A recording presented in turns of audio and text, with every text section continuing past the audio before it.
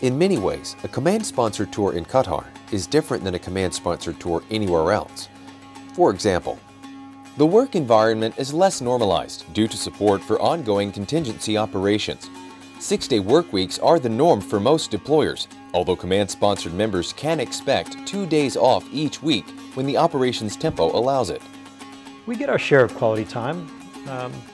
Again, getting a 2-day weekend every weekend is helpful. So, we check out our work. I take my weekends on Friday, Saturday, because that coincides with the weekend for the daycare. So the kids are home Fridays and Saturdays.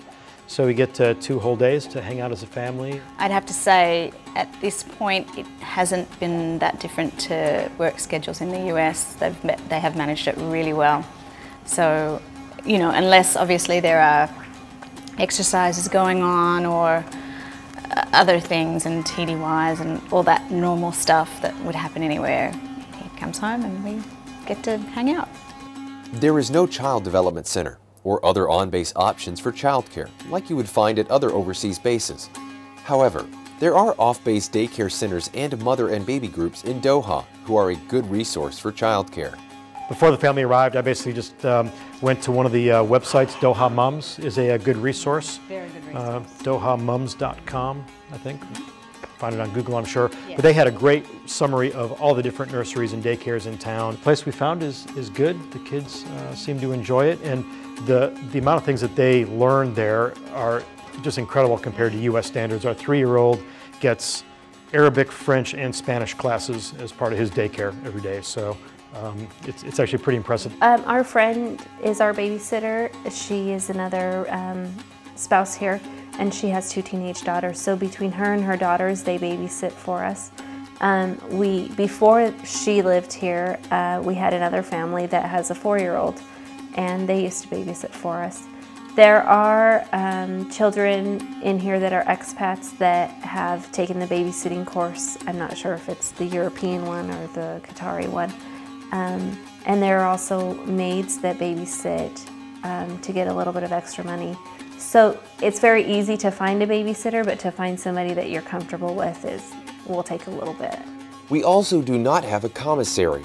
However, there are a variety of grocers in the local economy. The challenge is because, as I said previously, everything's imported. Sometimes you can get it and sometimes you can't. So you have to be very flexible if you're trying to cook something, learn how to substitute, or just know where all the different stores are in town, because if they don't have it in one, they might have it in another. I do my shopping at 2 different grocery stores, the majority of it, but then there's one thing that I can't get at either of those, so I have to make a special trip. Furthermore, Al Udeid is a Qatari base, not an American base. Therefore, the host nation controls entry. Military members gain access using their Common Access card. However, dependents require written permission from the Qatar government, which can be requested prior to arrival in country. Finally, dependents bound for Qatar must receive pre-departure training. In accordance with United States Central Command Operations Order 05-02, dated 16 June 2008, all DoD dependent family members, age 14 years and older, traveling to the CENTCOM AOR for accompanied PCS moves, must receive the following training prior to departure: Level 1 Anti-Terrorism Awareness, Cultural Aspects of Host Country, Medical Threat and Appropriate Force Health Protection Countermeasures, Self-Aid and Buddy Care Training, Chemical, Biological, Radioactive and Nuclear Personal Protective Measures and Defense Survival Skills. Dependents aged 13 and under may receive this training at the sponsor's discretion. Keep in mind that your servicing Force Support Squadron will confirm that this training is complete before issuing dependent travel orders. The decision to apply for command sponsorship is an important one.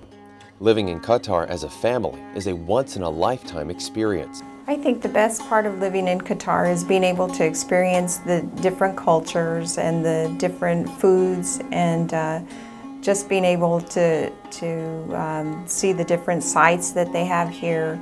It's beautiful. They have beautiful architecture, living near the ocean, going to the beach. It is a lot of fun. Be open to the culture.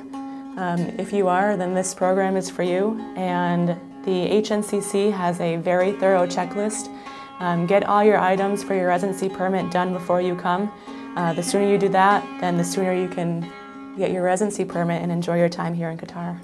Pretty much anything that you expect to see in a big city in the States, you will find here. And the good thing about Doha is it's so safe and so calm that you don't have to worry about large crowds and securing your belongings, pickpocketing. And everything's family friendly because they're a very conservative culture. Everything is family friendly, so you don't have to worry about there being alcohol or drunk people or cursing or inappropriate behavior. You can take your kid anywhere at any time of the day. And in fact, the Qataris take their children anywhere.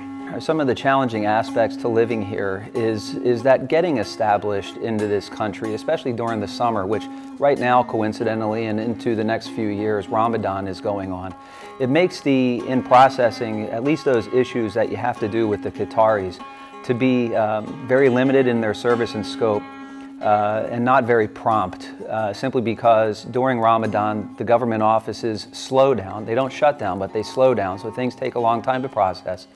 And additionally, during the summer months, many people actually leave the country. So therefore, a family that's considering coming over here might be best served to withhold judgment on what they think of the place, maybe until the October timeframe. So if a family comes over here in July or June or even August, they might find for the first month or two or maybe even 3 that they're frustrated that things aren't happening fast enough for them. I would almost extend an assurance that things will improve, certainly by October, certainly no later than November, but getting through those first couple of months can be a challenge. It's a new experience. We've got to do a lot of stuff that we wouldn't do at a normal base, and I think it's rewarding. You can live anywhere after you live here. Yes. For sure. I really like it here. I really, really do. But I think you have to have an open mind. You have to be willing to let a lot of little things slide. If you like doing things outdoors and you like exploring, great. There are so many places to travel to. If you like traveling, it's a great place to come, different part of the world. If you don't like any of those things and you prefer the comforts of the, shopping at Target and having everything sort of all there, then it might not be the right place. If you apply and are accepted, you will be contacted by a military sponsor from your unit and a family advisor from one of the current families living in Qatar. They will help answer any questions that arise as you prepare for this assignment and assist with transition actions on this end.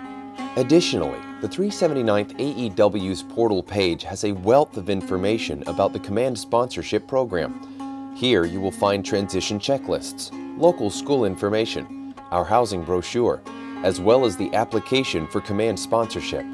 If you have any questions pertaining to this program, please check out the Frequently Asked Questions list on our website or contact the Udeid Air Base Airmen and Family Readiness Center at 379-EFSS.AFRC@auab.afcent.af.mil or call us at DSN 318-437-6267 or 318-437-7080.